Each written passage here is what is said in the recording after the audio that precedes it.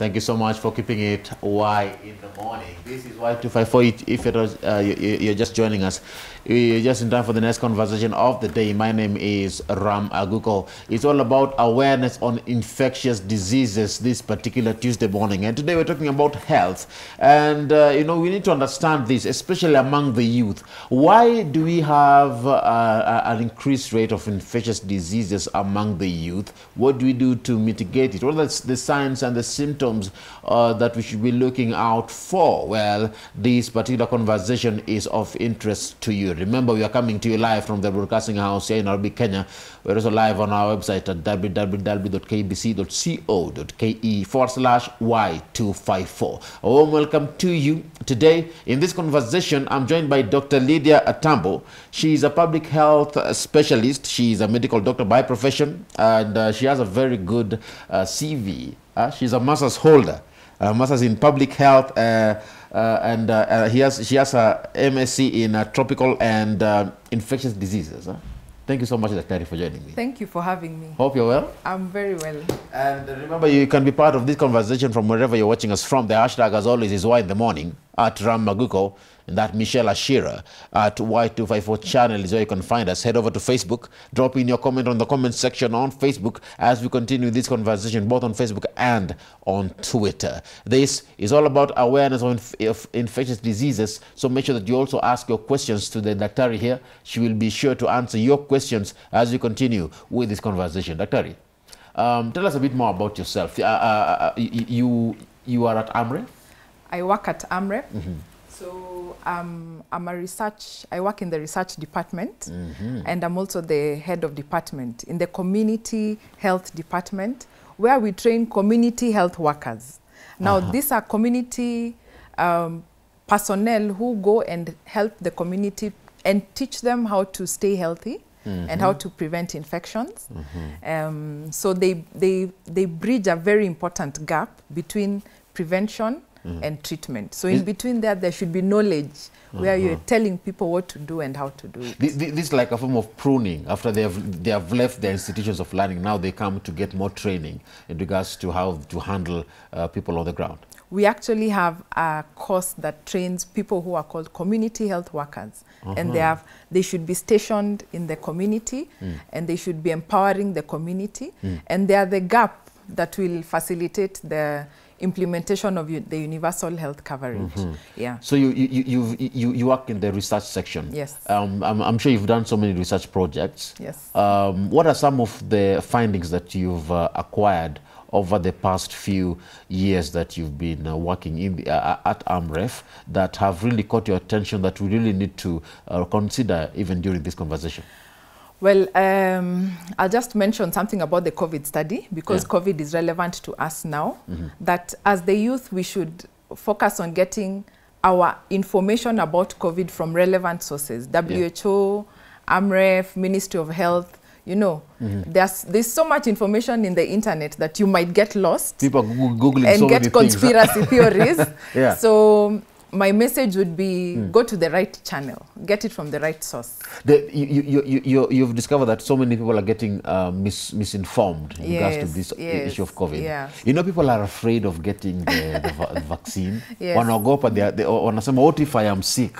What if it has a particular side effect? Yeah. But that is not the case.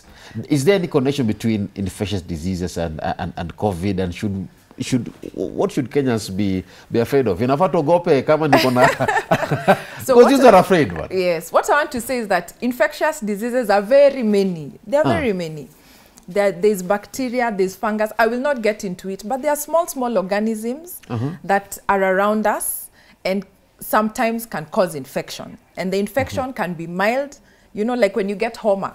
That is also an infection. So homa is an infectious disease? It's a form of infection, because if you sneeze, I get it. You know, if I'm near you, you sneeze, I get it. So there's a whole spectrum of conditions nearby that, I mean, there's HIV, there's HPV, there's COVID.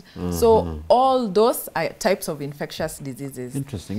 Yes. So So what we are here to say is that there are simple ways you can use to ensure that you stay healthy. And getting vaccinated is one of the ways. And getting vaccinated is one of the ways. You should not be afraid of doing that. No, but perhaps I should start by telling a story of the Spanish flu. You've heard of the Spanish flu? Yeah, I have. Yes. So in 1918, they had a similar phenomenon like this one 100 years ago, where there was a flu that just started, and it was part of the COVID family. And so the people there were wondering, why are people getting coughs and colds and chest pains? And before they could figure it out, it was during the war, they were taken to a concentration camp. So in the concentration camp, the infection spread. You know, when you're in an army, you're close together and you're training together. And that's how the infection spread. And the people in the military camp got scared, and they were wondering, why are the young people getting sick? And so they called the parents to come and watch their young people. And that is how the flu that started small spread to the whole world. And it affected 400 million people, but killed 100 million people. So the question is, if this was a case that was similar to what we have now, how did they stop the infections? Exactly. How did the pandemic end? And when you go back to literature, you will find that they used simple methods. They washed their hands. They started physical distancing, social distance. You know, these things that we are being told, don't go anywhere if you don't need to go in. They didn't have vaccines then. Yeah? So 400 people were infected then, 400 million people, and 100 million people died. Now, let's compare with now. So now we have COVID. We have 200 million people who've been affected and 4.5 million people who have died so far. So you can see that if you compare our story to then, there's improvement. Yeah, there is. Maybe we are washing hands better. Maybe we are physical distancing better. Maybe medicine has improved. But there's also the issue of vaccines.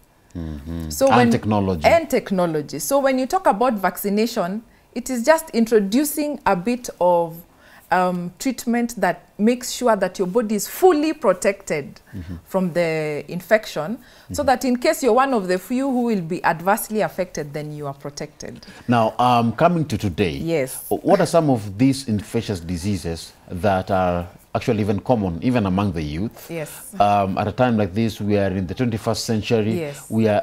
I'm sure you've seen so many people who are coming into your facility. Yes. You know, trying to get help here or there. Yeah. You know, have you come across some that are very, very common among the youth? Among the youth, I want to mention 3. Yeah. And I'll start with, of course, HIV. We are all in relationships. We are relational beings. And I remember, I've noted you use the word "of course." Why the word "of course"? Because we are social human beings. So it goes without saying that we are in relationships. It was expected. Yes. But do we observe A, B, C, D?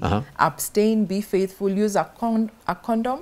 You know, do we do those things? Contraceptives. Yes. So if we do such things, then we prevent the spread of HIV.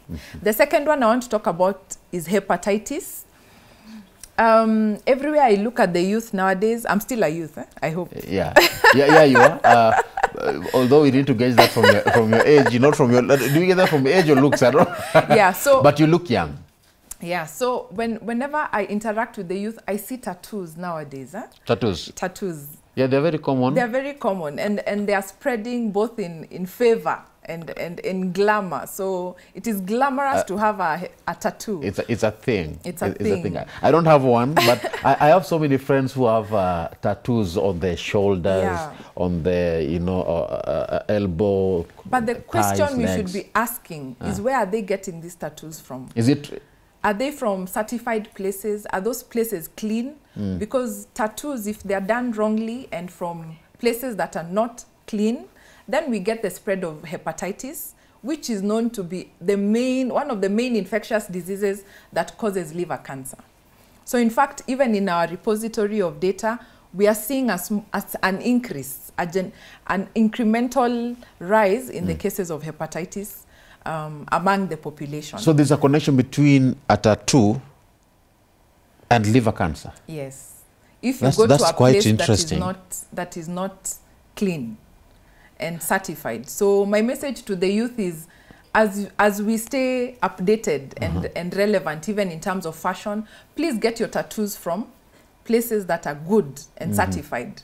Yeah, because that can be one of the channels that you can get infected with the hepatitis virus. Because now you get some reaction. Yeah, you know, it's a needle. Skin. Yeah. When you're doing the tattoo, it's a small needle that keeps pricking and implanting the ink. Yes. And getting this nice picture that you want. But in doing that, there's transfer of fluid, body fluid. So you've mentioned among the youth we have HIV, hepatitis, and do you know the different types of hepatitis? Yes, there are different types. So is there any particular one that is associated with hepatitis B and C. B and C. Yeah. D also, but those are B, C, and D are the ones we're worried about. Any other infection that is common among the youth? COVID. Let us talk about COVID. Wow. Okay. Yes. So if you look at the rate of infection in the country, what are the measures that we need to put in place to reduce the rate of infection in among the youth, and especially in Kenya? I want to say all the things we have been hearing from the Ministry of Health. Wash your hands. Cough etiquette, you know, you cough properly, and physical distancing and social distancing. But at this point, I want to address our leaders. Are we facilitating that? What percentage of Kenyans have access to clean water? 60%. You feel like most of the work there's more that can be done. What percentage of Kenyans have access to toilets, simple toilet? 30%. Even as we talk about sanitation. Even as we talk about sanitation. So when we're talking about prevention of infectious diseases, there's an impact that poverty plays into the equation, so that if we are not empowering our people, so that they're not living in poverty and living in a small space, and then you talk about physical distancing, you know, it doesn't really work. So in the prevention of COVID, when you talk about physical distancing, people should live in a spacious environment, you know. So I want to talk about, first of all, as leaders, let us rise above and ensure that our people have good living standards. Then number two, of course, there's an individual element where we all have to take responsibility and wash our hands and cough properly and physical distancing and wear our masks and stay away from physical gatherings, you know, things like that. Now, you're saying so our leaders play a big role. They do. In reducing the rate of infectious diseases. Yes, they do. They do. Yeah. Looking at the economic stability of the country and its a ripple effect in the health sector. Exactly. Is there a way that the common mwananchi can be able to, you know, cushion themselves? Because COVID came, it affected everything. And it has affected the rate of poverty in the country. And you've clearly stated that poverty has an effect on increasing the rate of infectious diseases. Yes. So the truth is COVID took us by surprise, all of us. All of us. None of us were ready. Even the first world countries are grappling and trying to develop policies as they're moving. Yeah. So I cannot claim that we should have been ready. Maybe we would have made a few plans in advance, but it caught all of us by surprise. There's some people who say that strategic leadership ought to have played a big role here, you know, thinking ahead. Yes. And planning ahead. Yes, like I keep reverting to the Spanish flu. After that, after all those people had died, they created committees and subcommittees, and they were saying we need to be on standby because another pandemic, and that only lasted 10 years. I mean, it very quickly. So in the quest to prepare for another pandemic, there can be burnout. But it doesn't mean that we cannot put the steps in place to ensure that our people are cushioned. So we are already poor, and COVID, we have lost jobs, the economy has been affected, tourism has died, you know. So the physical distancing, these things that we do, you know, you go to a party and people make money off. Yeah, so that has been affected, but hopefully we will rise above that. Hopefully we will. Yeah. One day we will see a reduction in the number of slums we have in the country. Yes. Because you are saying we are talking about social distancing, yet Nikki fanya hivi unasalimia jirani, umegonga jikoni ya mtu, stove imeanguka chini na chai. Yeah. Are there any recommendations that you'd like to give to the government in regards to how the government can be able to help in this fight or improve ways of improving in the fight against infectious diseases? I think the government response has been excellent. They have done their best. They have put in resources. We have always been crying for more resources to be pulled into the health system. So finally, everyone is on the health system, which is excellent. They have partnered with the right partners. They are making the right policies and regulations. They are doing what they can do. They are bringing in vaccines. It is now our responsibility to go and get vaccinated because the vaccines are coming in. They are now coming in. So we should not be hesitant. Abroad, a lot of people are getting vaccinated. Locally, we are only at 3% that have only been fully vaccinated. So we can see that there's a lot that individually we can do to stand up and go and get vaccinated, you know.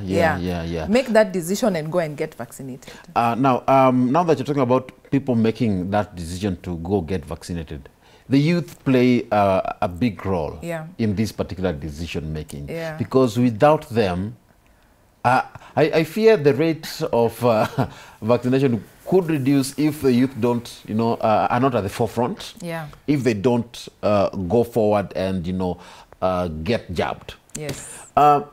For infectious diseases and among the youth, do we have any signs and symptoms that we need to be looking out for as individuals that can be able to tell me that, hey, I think I have an infectious disease and I need to go get checked up, I need to get to a medical facility and seek medical attention? What are some of these signs and symptoms of these infectious diseases that we have been mentioning throughout this conversation? So the infectious diseases are as varied as they come.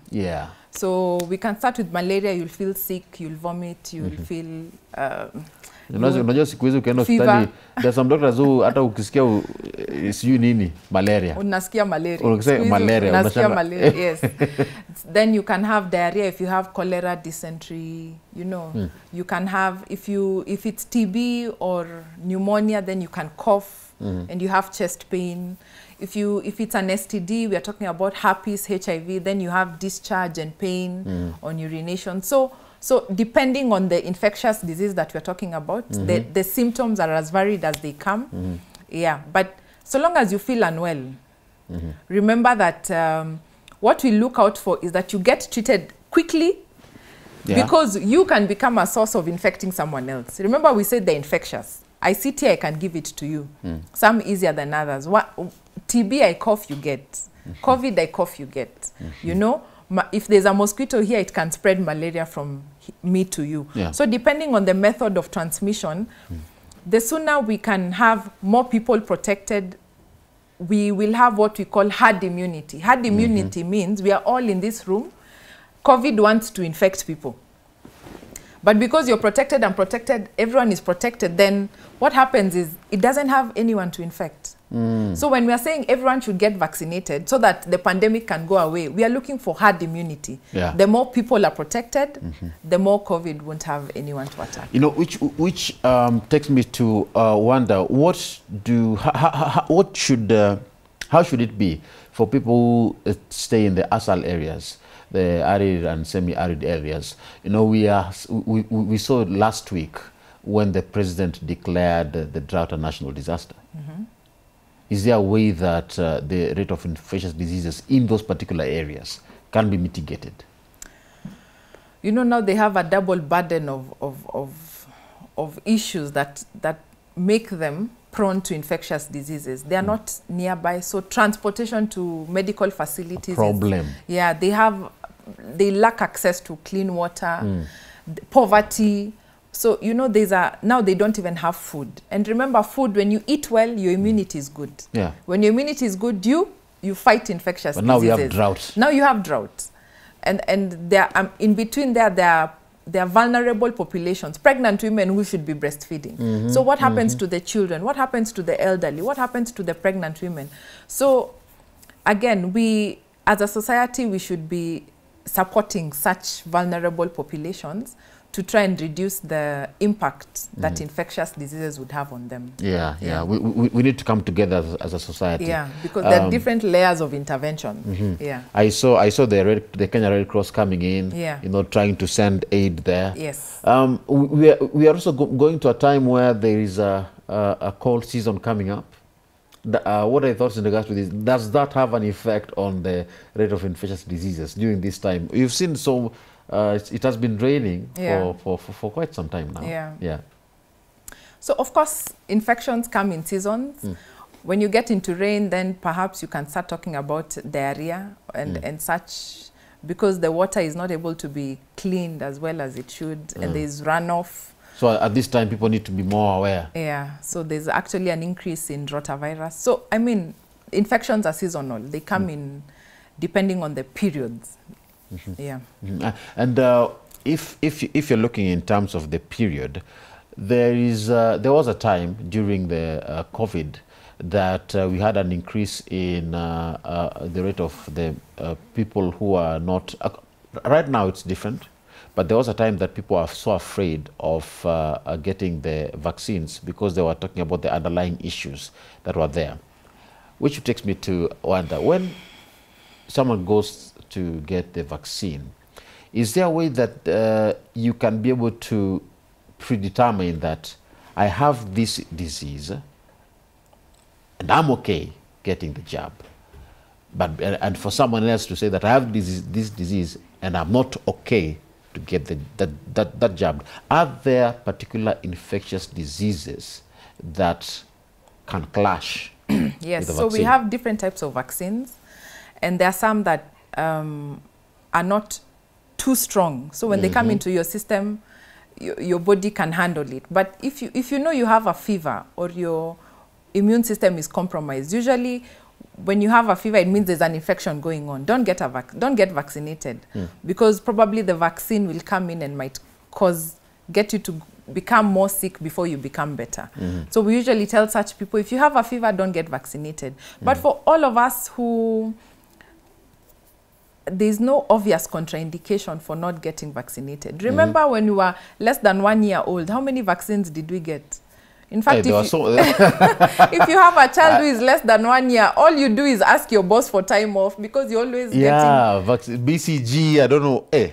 Yeah, so vaccine many. 1, 2, 3, 4. And so the issue of the vaccine not being safe is not very true, because vaccines have been there. We have used them. There's an issue about fertility. I don't think Kenya has a problem of infertility. In fact, our population is growing, you know. So the vaccines did not stop the ability to be fertile. There's this particular doctor.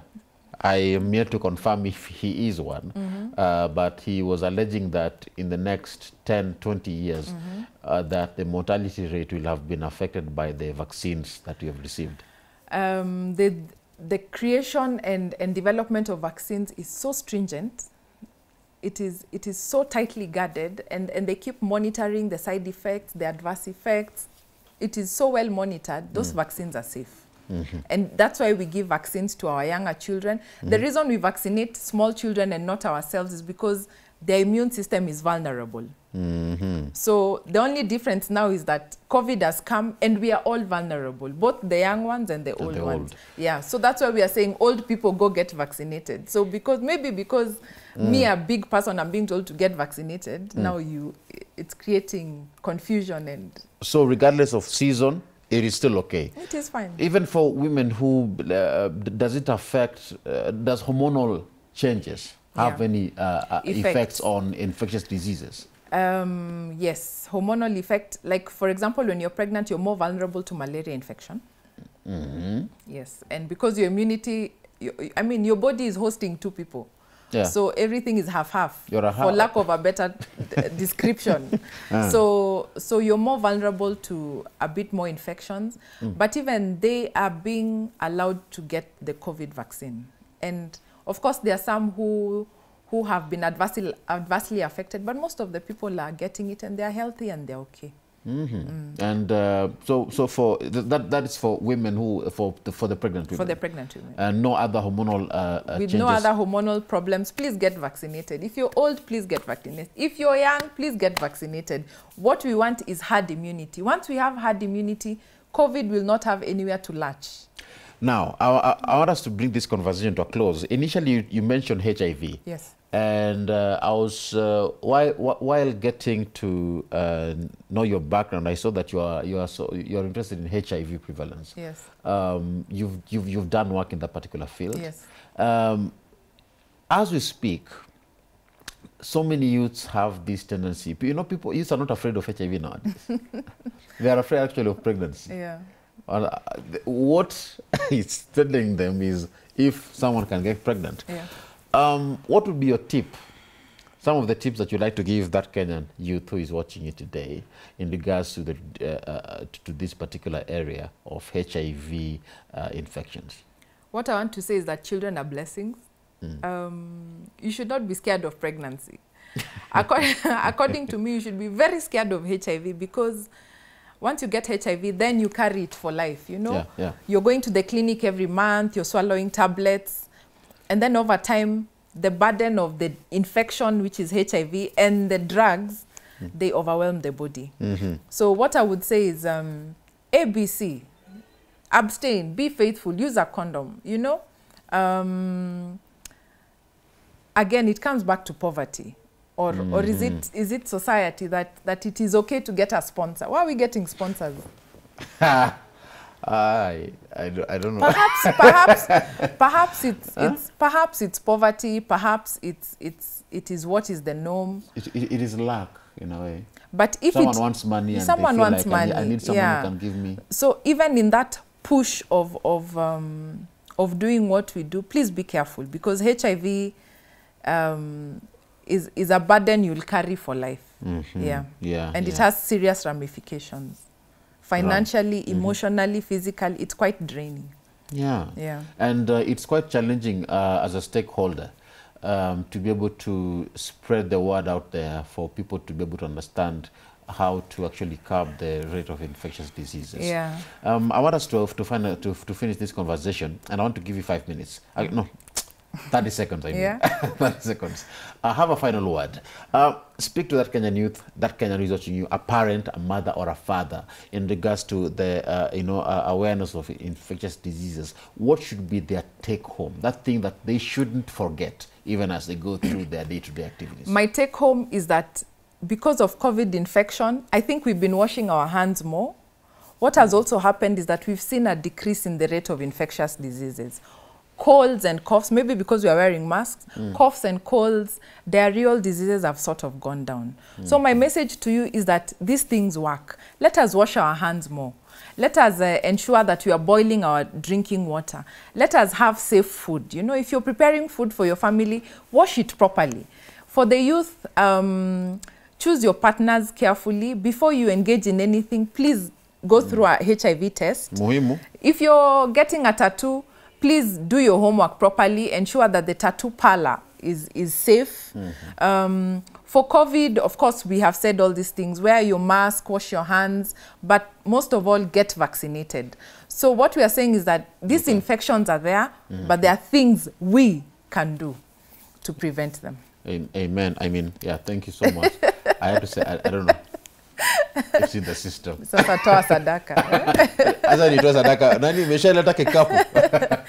Thank you so much, Dr. Lydia, for finding time to join me today. It's an honor. We have actually touched somebody today. I believe that from home you have gotten something in regards to this particular conversation on infectious diseases. Let's mitigate it. Let's fight it. Let's reduce it. There's something you can do. There's something I can do. Exactly. We all play a role in this. Asante sana, Daktari. Asante sana. Where can people find you if they want to get a hold of you? I'm at AMREF. AMREF. Where we work to inspire the next generation of transformational healthcare leadership.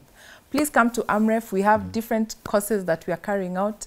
We also have projects in different communities where we're supporting different communities, please come to AMREF. Thank you so much. Yeah. Asante sana. Okay. From wherever you're watching us from, that brings us to the end of this particular conversation on awareness on infectious diseases, hoping that you've learned 1, 2, or 3 things. Surely I have. Keep the conversation going on our social media platforms. We're taking a short break. We'll be back in a bit. Keep it Y in the morning.